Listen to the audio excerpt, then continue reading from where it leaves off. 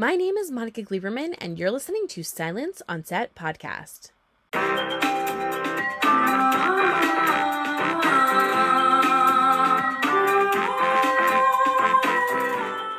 On today's podcast, we're talking to Benny Safdie on his latest hit, Are You There, God? It's Me, Margaret. The film is about an 11-year-old Margaret who moves to a new town and starts to contemplate everything about life, friendship, and adolescence. She relies on her mother, Barbara, who offers loving support, and her grandmother, Sylvia, who comes to terms with finding happiness in the next phase of her life. Questions of identity, one's place in the world, and what brings meaning to life soon brings them closer together than ever before. So to talk about the latest hit, here's Benny Safdie. So thank you so much for we finally made it work. It's a miracle. We did, yes. I'm so happy to have you on. It's great to be here to talk about everything. So, well, I have to start out. First of all, I am a huge fan of yours. I mean, the work that you guys have, like you and your brother have written, the films that you guys have put out, you as an actor, I'm just like, my mind is like that blown emoji. So I want to know, how you kind of, just like to start off quickly before we get obviously into one of the best movies, I think, of the year. How do you guys pick what you're going to do, and how do you kind of correlate between when you're writing and working on something, when you want to act in something? How do you kind of make those decisions? Well, it's interesting because, like, with what acting has kind of allowed me to do is it's allowed me to really kind of focus in on things that I maybe don't get the chance to in work that I generate myself, The funny thing about this movie was Jim Brooks called me and said he wanted me to play the father in this book. And it's such a legendary book. I tell all my parents, I tell my mom, I tell my aunts, and they're all like, oh my God, this is insane. They were so excited. And I had never read the book, but it was just, I knew Judy Blume and I was familiar with her books, other ones. And it was kind of remarkable to me because here's somebody asking me to play a part that is not, it's not that it's not far from who I am, but it has a lot of overlap with what I am in the real life. I have two boys, 7 and about to be 4, and I'm Jewish. My wife isn't Jewish, so there's like a whole there's a whole list of like corollaries that like nobody ever looks at me though as a father or somebody who would be in that position. So to me, it's a very large part of who I am as a person. So I was so excited to get a chance to explore that, and so it was really an exciting thing for me to do that. And that's kind of all that I look at when I'm doing anything, is really how can you learn more about yourself and how can you do things that broaden your mind, Yeah, I mean, because it's pretty impressive, because between your character, like the character choices that you make are so drastically different, from like Good Time through to even like Stars at Noon, even though Stars at Noon is a smaller role. But I mean, still, like that role was so different. So I'm always like, I never know what he's going to do. And then I watch, Are You There, God? It's Me, Margaret. And I'm like blown away because it could not be further from other things. And I'm like, how does he do this? It was the sweetest role. Thank you. You're adorable in it. So I just don't know how you're able to like flip so drastically in these projects. It's funny because like in each one I have to find a way in for myself, like there's got to be something that I can, because I feel like otherwise I won't be able to make it real. And that's kind of all I'm after, is I want this person to be believable, and if it doesn't feel believable to me, it's not going to be believable to anybody. So that's just kind of my bare minimum. It's just like, I want to make this person and this character feel like they're a real person who's got things going on in their head, and part of that is you got to figure out a way to bring your own stuff into your head to make that reflect on the screen. So it's funny because with Stars at Noon, it was like, again, I'm like, oh my God, it's Claire Denis. I can't say no. She's one of the greatest there is. And just from a point of view of seeing somebody work, it was unbelievable. Just the way that she just works off intuition and just, okay, we're all going to stand now for the rest of the scene. And it was just, that's how it works. And I'm thinking in my mind, which is like dumb, what is the coverage going to look like? How are you going to edit this together? And she doesn't care. That's the beautiful part of it. And then here it was an amazing opportunity to just look at like, okay, I deal with this stuff every day, not necessarily with, I don't have a girl, but I have two boys and I deal with trying to understand them, trying to understand their problems. And one of the things that's so heartbreaking for me is seeing them get older, and that kind of double-edged sword where it's such a beautiful thing to be with them in the present moment, but to know that they're going to get older and the problems are going to get more complicated and you're going to have to deal with so many things that you don't understand. And when I read the book, it was just an amazing thing because I started reading Judy Blume later in my life. And in a weird way, I started reading the Fudge books to my kids. And it was an amazing way to understand their brotherhood dynamics and what goes on in each one of their heads. So I was not part of the group of people who read Judy Blume as a way to understand the problems that they were in the moment. I was of the camp of a parent reading the book as a way in to a child's mind, And so here with this movie, it was because I don't have a daughter, I was like, okay, what would that do to me? And if I take all of these instances of me as a father caring and wanting to help them with my sons, I have a little bit more of an easy time, not always the case for different reasons, but right now at their ages, I can kind of understand some of the things that they're dealing with and going through. But if it was a girl going through something that's happening in the book, getting her first period and all these things, I was put in a position in the movie where I'm like, I don't know how to help and I don't know what to say and I don't know how to make her feel better. And that, as a parent, or pretending to be a parent in this case, was such a devastating feeling where I was like, okay, the best thing I could do in this situation and in all situations where you don't understand your child and you love them is just say, you're going to be there whenever they need it. You got the hug ready to go and you're going to take them in and just show them that it doesn't matter. A, don't be afraid to talk to me. And B, I'm here for you, And to me, that's where I was like, okay, I could take what I know with my two sons, bring it to this role, but also add this level. I hope it comes across that there's kind of a slight sadness amongst his happiness that he wants to be able to help her, but he knows that he can't. But then at the same time, his partnership with his wife, Rachel, who's unbelievable in the movie, but he knows, and there's a partnership there where he knows that she'll be able to fill in where he can't. And he fully trusts her to be able to do that. And I think that's important too. So. Yeah. I mean, there's so many stories, like so many lessons to learn in this story. And when watching it as an adult, so I'm 36 years old and I'm like, we'll see, like, it's probably going to be cute. And watching it, I saw it multiple times because not only did it make me nostalgic for when I was younger and go, oh my gosh, I remember because you want to grow up. Like all you ever want to do is grow up until you grow up.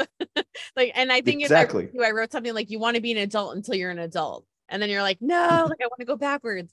But the movie does it in such a way where it's just so pure and so innocent, so straightforward.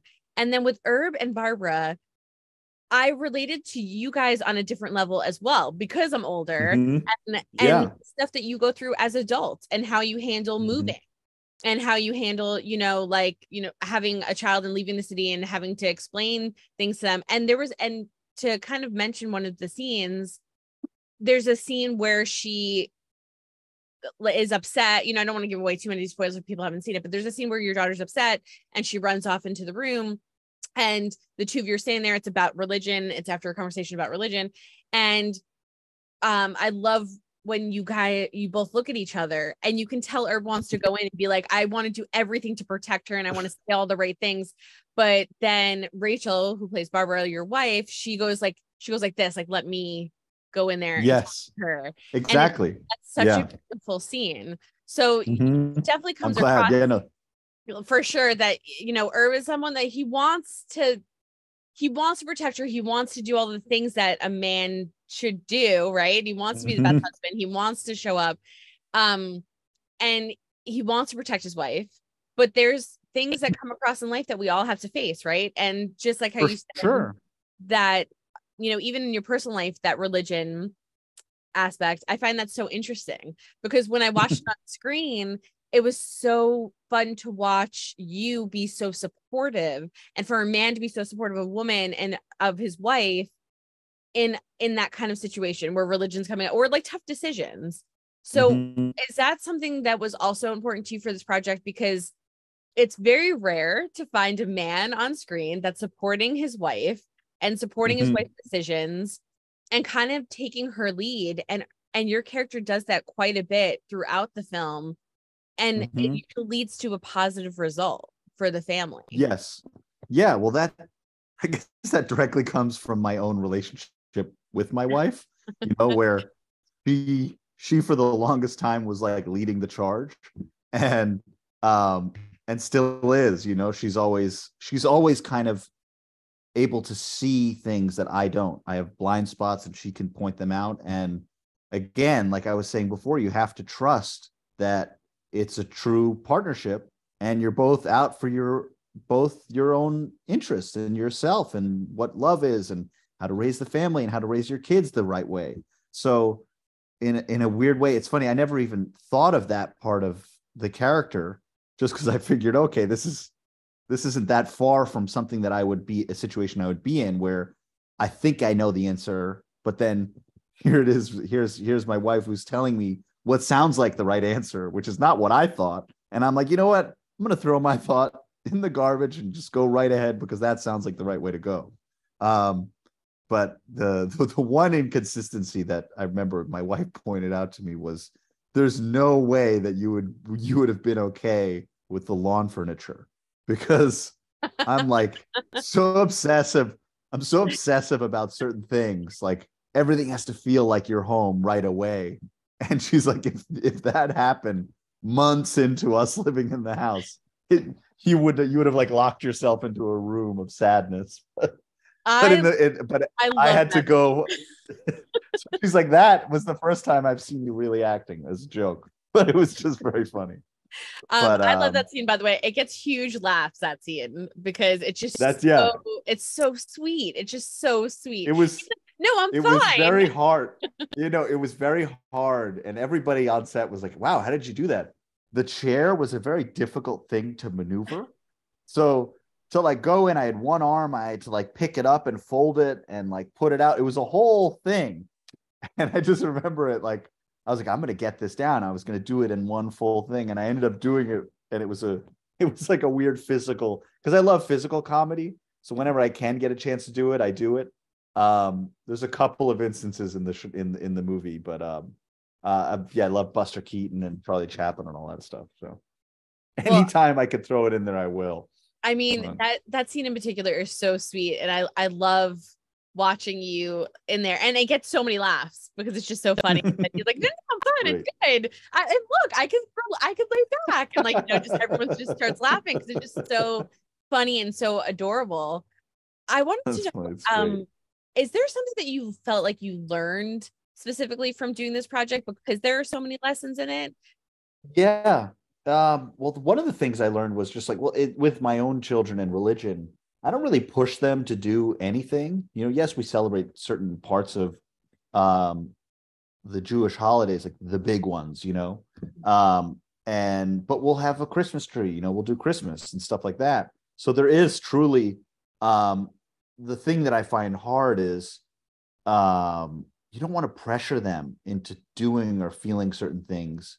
And so that's kind of where it was helpful in this movie because you get to explore all the wrong things that happen, and so you get to explore the instances where somebody pushing is terrible for the kid and it puts them in a horrible place. So anytime I would feel the sensation afterwards, I could always remember back to the movie. And then also just in general, it just highlights the fact that we as humans in our own experiences have blind spots that you don't necessarily understand. And the only way you will is if you're willing to understand other people's points of view and be open to that. So that's not something I learned. It's just something that was reinforced, by something like this. And yeah, I don't know. It was definitely it was a great experience, and I got to meet Judy down there, and she's just such an amazing person. And Kelly gave us such like freedom to kind of play around and really have a lot of fun, and allowed the family to really kind of bond in a great way.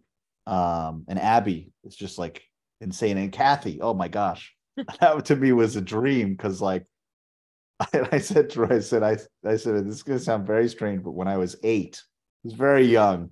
So for some reason I was like in a cabin and like up in Vermont, and it was snowing, and my dad, he decided to play us Misery on like to show us the movie.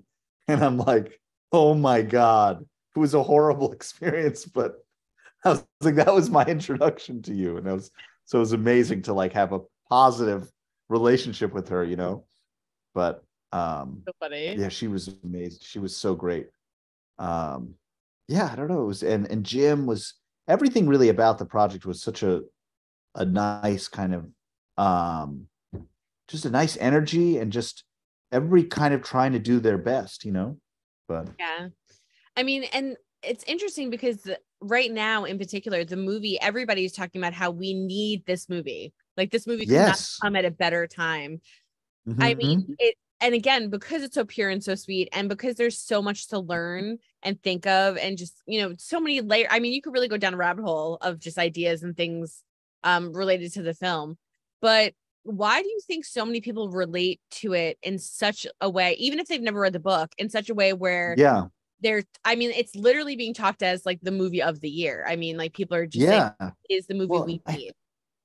I think it's just because it's so different than other movies that have come out. It's about such a specific thing, and it's about like a young girl's struggle to understand herself, and that doesn't happen a lot. You don't get a movie that does that, and then that does that in a way that's so honest, and that isn't using it as a punchline, but is using it as a thing that people deal with. And I think that kind of sincerity, and also just desire to tell a story that isn't hitting you over the head with certain things, but is just kind of sneaking in, is what people really want, and it's very refreshing, and it's nice to see. Yeah. And I know we're coming close on time, so I want to make sure to ask you too, in terms of the reaction, and obviously that people are just so excited with it, like I said, and I loved it, and I love your character, and you're so good in it. But I Thank wanted you. to know, what are you like most excited about? Because like, like you had said, you had read the books kind of later in life. A lot of people did. A lot of people read them, when they were younger. I read some Yeah. or some older.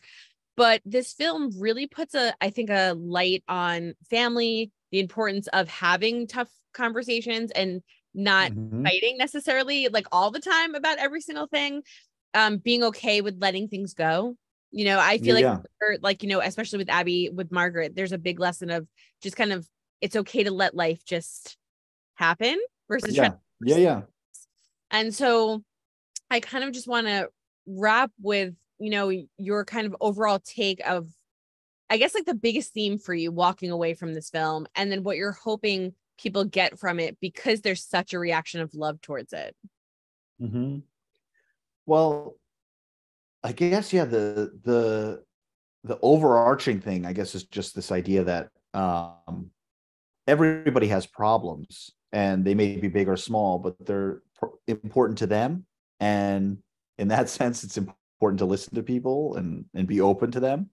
So that's like an overarching like societal takeaway that you could take from it. And I think people are seeing that, and it's done in a way that's not kind of preaching to you, and it's done in a way that really is kind of fun, and I think that's resonating. And then just for myself, it was just an amazing experience to kind of let people know that, hey, this is another side of me if you don't know who I am.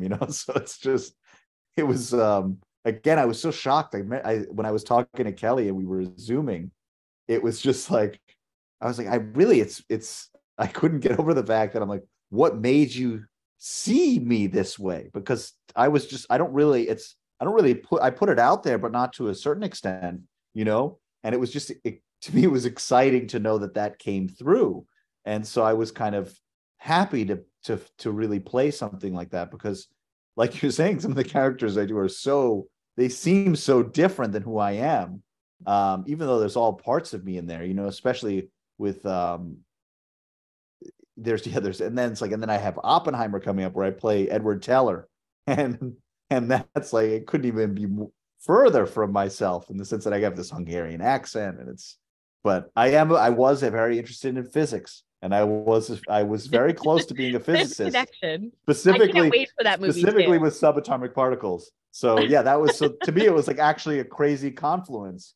But again, you could point me to like, oh, how did you play an alien? And I would somehow create some sort of way in.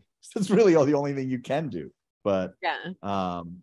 I just think hopefully it's fun for people, the movie, and they have a great time, and they tell people, and then have more people go see it, because it's a great time, you know. Well, I loved it so much. I'm a huge fan of yours. It's so funny to me though, like listening to you, for you to think that it's weird for someone to see you like that, because yes, your characters are outlandish, but the characters that you play, they're so good. But the second I heard that you were cast in it, I went, ooh, I could see that. And then when I saw That's good. Great. all of your past characters like were kind of erased from my brain. And then I was like, oh wow, beautiful, nice day. I just like forgot like all these other crazy kind of things. I'm looking forward to Oppenheimer so much, and I've heard so many great things. I've seen a bunch of clips and things, but yeah, I mean, it's just funny because now I look at that and I go, oh, that's so weird, because movie, I just fell in love with you so much. Of course. Sweet, beautiful, husband and father.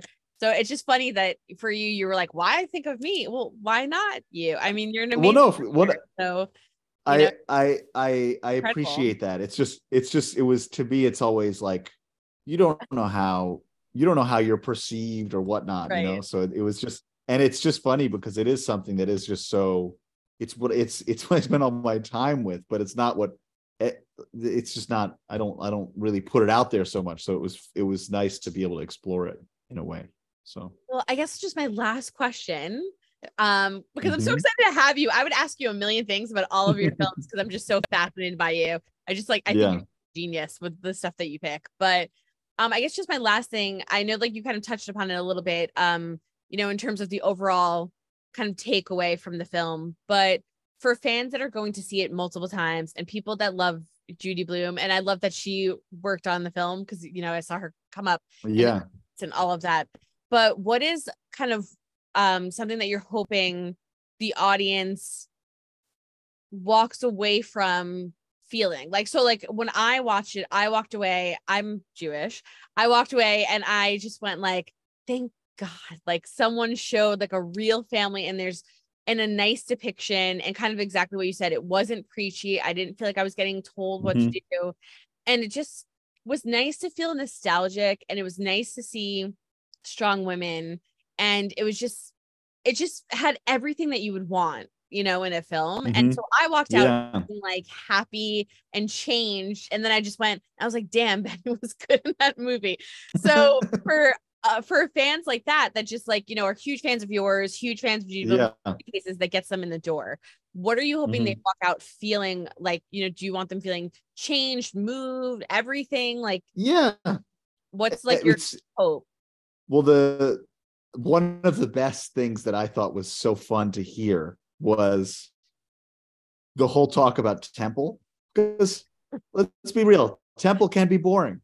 It can be boring. And it was just funny because like, you don't ever hear that. Like, especially like when you're growing up and you're forced to go, it's the last thing you hear from anybody. And then you go there and you're just like, what is going on? This is, I don't know anything anybody's saying. I don't know what's going on, but I guess I have to feel this overarching power overwhelm me, but that's not happening. So it was just so funny when I had to say the line about like, what turned me off going to Temple. I don't know. It's just because it's true. I don't go to Temple anymore, but I still like, we'll have Passover, we'll have Yom Kippur. Yom Kippur is the only time where I'm like tempted to go to Temple because you don't need to understand what's going on. You just need to feel bad about yourself. I You know. just got to Well, feel and I bad. feel like that's what And a lot this, of the Jewish religion is. I always joke with my yes, parents that like the it's Jewish religion is just to feel bad. Like everything's yes, like bad. but that, It's but paying there's homage, something about you know. that. So there's something about that that's so incredible to me. And it was like it was funny because like we had an interfaith marriage, and it was so hard to find a rabbi who was going to do it because I had certain ties to specific elements of the wedding.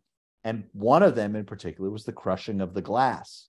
And Oh, to me, I was like, I wanted to know what that meant. And when I found out what it meant, because to me, it's always this celebration. Oh, you stomp the glass, you're going to break it into a million pieces. And that's yeah. what I thought it was. But what it really is that if you know, I don't know, but if people don't know, here's the answer.